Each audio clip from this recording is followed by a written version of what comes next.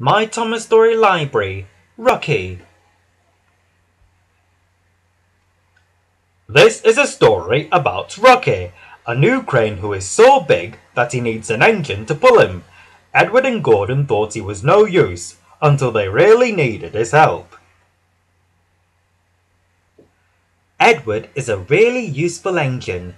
He has worked on the Fat Controller's railway for many years. One morning, he steamed into the docks to pick up some heavy pipes. Gordon and Thomas were already there, talking about a new crane called Rocky, who had just arrived on the island. "He looks so strong," Thomas puffed excitedly. "I'm sure he could lift even you up, Gordon."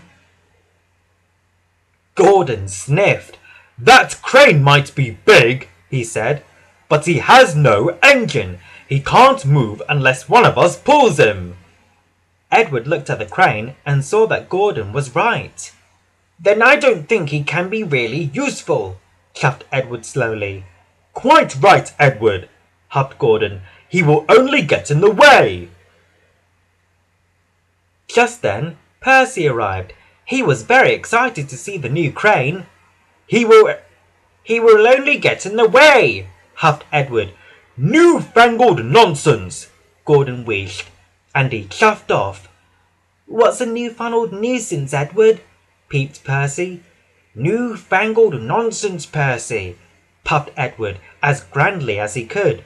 "It's something that is new and not really useful." Edward's trucks were right by the new crane. "My name's Rocky," the crane smiled at Edward. "I'm Edward," puffed the blue engine. "Can I come with you?" asked Rocky. "I could help you with those heavy pipes." "I don't need your help," sniffed Edward. "New-fangled nonsense." And he puffed off quickly, before the pipes had been properly tied down. Edward was approaching a signal. He was going too fast, but he was so busy thinking about Rocky that he didn't notice. Suddenly, the signal changed to red. Edward screeched to a stop. He jolted his truck so much that their sides collapsed. Steel pipes toppled all over the tracks. "Bust my buffers!" puffed Edward. Edward looked at the heavy pipes and wondered if Rocky might help him lift them. Thomas had said the new crane was very strong. "New-fangled nonsense," huffed Edward. He asked his driver to telephone for Harvey instead.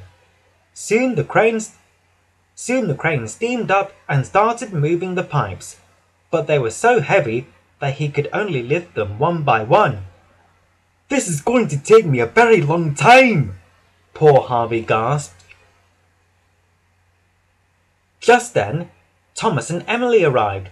They stopped and looked at the pipes. "We have to get through," tooted Thomas. "Why don't you go and get Rocky?" No, whistled Edward. "Harvey is doing a fine job. We must be patient." "I don't like being patient," pouted Emily. We have a very important job to do." Then they heard Gordon coming. Gordon was rushing along very fast. He tried to stop when he saw the pipes, but it was too late. He hit them with a loud crunch and came off the track. It was a terrible mess. Gordon lay groaning in a pile of broken pipes. "I can't lift Gordon," sighed Harvey. "He's too heavy."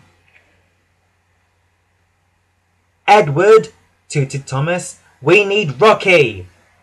Gordon looked up. "New-fangled nonsense," he sniffed. But Edward knew this was a disaster. Harvey couldn't possibly lift Gordon. There was only one thing to do. "I'll go and get Rocky," Edward wheezed, and raced off. Edward steamed back to the docks. "Rocky, we need your help," he whistled. "It's an emergency." "I'm ready and waiting, Edward," cried Rocky happily. So Edward buffered up to Rocky, and together they left for the junction. Everyone cheered as Edward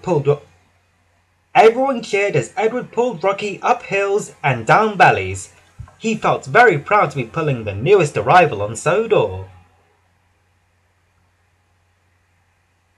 Edward soon pulled up beside Gordon, bringing Rocky to help. "I can fix this," promised Rocky, smiling.